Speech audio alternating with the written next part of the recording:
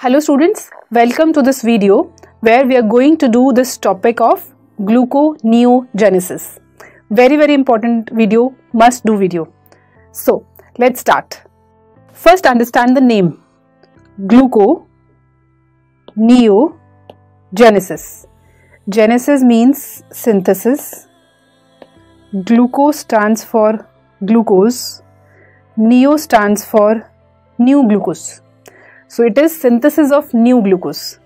Why we are referring to new glucose? Because it is not the glucose coming in diet. It is new glucose getting synthesized in body from non-carbohydrate sources. From non-carbohydrate sources, right? Obviously, this pathway will occur in fasting or starvation when body is not eating food, right? So glucose not coming from outside, and glucose is a very important fuel for most of the cells, so that's why it is important to synthesize it, right? Now there is a rule of 2 for gluconeogenesis.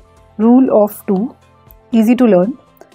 It occurs in two organs, liver and kidney, right? Then it occurs in two compartments of the cell. Glucose synthesis uses two compartments in the cell. One is mitochondria. It starts from mitochondria.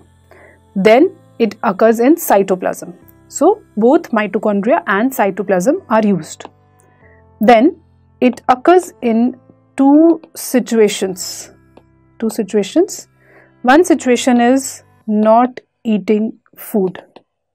Means not in fed state, means the body is either in fasting or starvation. So when we're not eating food, either in fasting or starvation, then gluconeogenesis will occur. Then second is diabetes. Diabetic situation, I told you, is same like fasting situation.